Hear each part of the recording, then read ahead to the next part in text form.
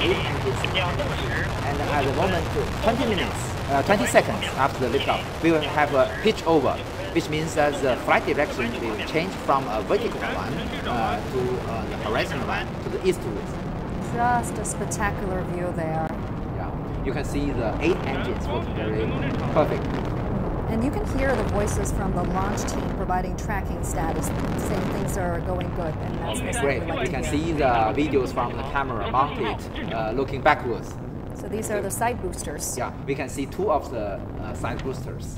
And at about, okay, I believe this moment already the pitch over has already been accomplished. So if things goes well, we could see the escape tower being detached in just a few minutes. We just heard that the ground stations report that everything goes okay, the flight is normal.